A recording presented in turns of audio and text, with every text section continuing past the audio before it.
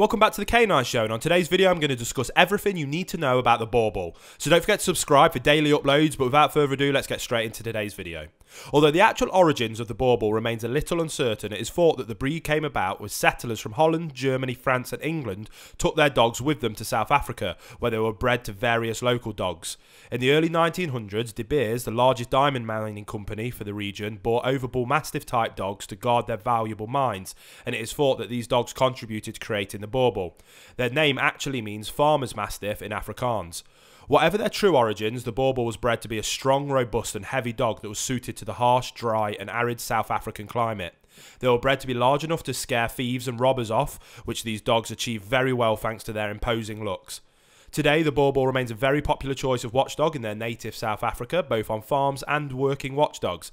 However, they have also become a popular choice as family pets thanks to their kind and loyal natures, paired to the fact that they are renowned for their guarding abilities. These large dogs are also gaining popularity here in the UK, although the breed has not yet been recognised by the Kennel Club. The BoerBoel is, however, recognised by the American Kennel Club and other international associations. Males can grow 64 to 70 centimetres, weighing 70 to 90 kilos, with females 59 to 65 centimetres and a similar weight. The BoerBoel is an extremely large, muscular and stocky dog, but despite their size and rather bulky appearance, they are athletic and boast a quick turn of speed when needed. Males tend to be larger and heavier than their female counterparts, but both boast having large heads, which is the breed's impressive and distinctive feature. Their heads are unique, but always well in proportion with the rest of the body, being broad, short and quite blocky, with dogs having nice full cheeks. A BoerBoel's face blends gradually into the skull, and dogs can have a black mask, although many do not. Their ear flaps are set wide apart and carried close to the dog's head, being V-shaped, medium in size and broader at the base, showing no creases. Their eyes are nicely defined and medium in size, being round and facing forward on a dog's face. Stops are clearly visible, with dogs having a well-filled space between. A BoerBoel's muzzle is broad and deep, tapering towards the tip of the nostrils and wide apart and large, with the leather being black. Their jaws are broad, deep and strong, tapering a little to the front and having no sign of a curve on the lower jaw. Their necks are extremely powerful and moderately long, which dogs hold slightly arched. It flows smoothly to a dog's shoulders, with females showing less muscle than their male counterparts. BoerBoels have a level, firm, broad top line that extends from behind the wither to the croup, and their bellies both being slightly tucked up. Their bodies are compact, very muscular and solid, with dogs having both a good depth and width to them. They have broad, straight backs and very noticeable muscles. Chests are deep, wide and broad, with dogs having well-sprung ribs and loins that are muscular and strong, being slightly narrower than a dog's rib cage and rump.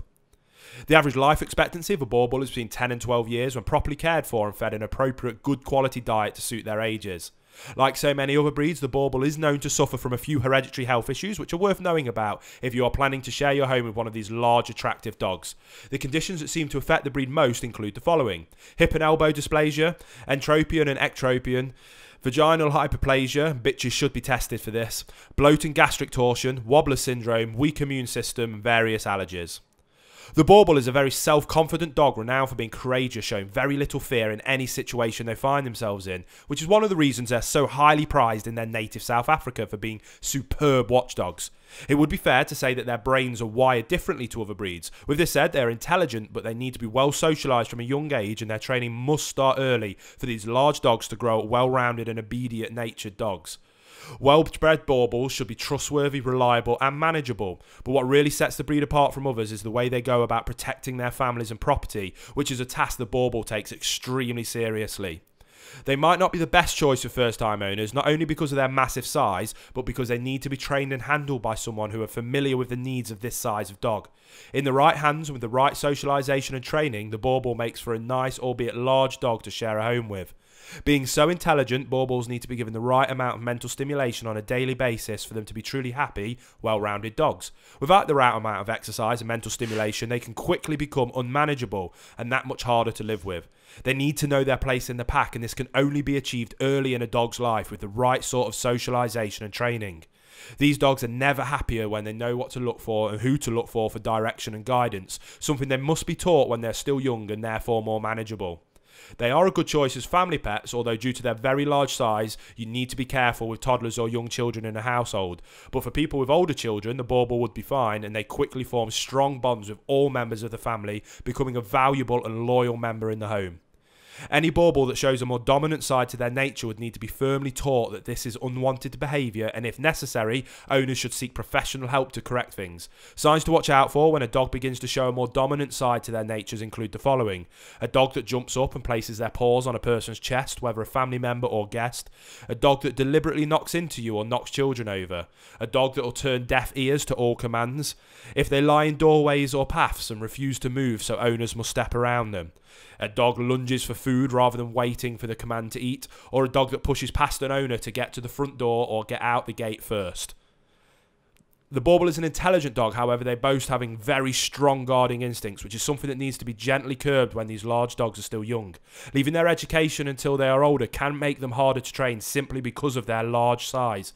With this said, in the right hands and with the right amount of early socialisation and correct sort of training, the BoerBoel is a very responsive dog and one that learns new things very quickly. The key to successfully training a BoerBoel is to make sure they understand the limits and boundaries which a dog must respect from an early age.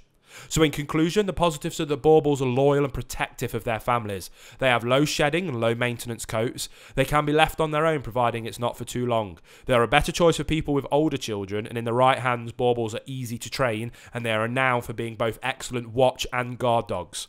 However, the negatives can include that they have a low boredom threshold and can be destructive if not kept occupied.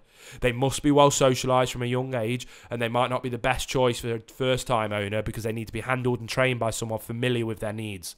BoerBoels do not respond well to harsh training methods. They are large and therefore need enough space to be able to express themselves fully, and BoerBoels are not suitable for apartment living for that reason. And you also need to be careful that they do have a high prey drive, so you need to make sure that they grow up around cats, and if not, they're well supervised. Click top left to see my top 10 guard dogs for first time owners and see if the BoerBoel makes that list. Or bottom left to check out another one of our videos that I think you'll enjoy. Don't forget to subscribe so you don't miss our daily uploads, and I'll see you tomorrow on the next episode of The Canine Show.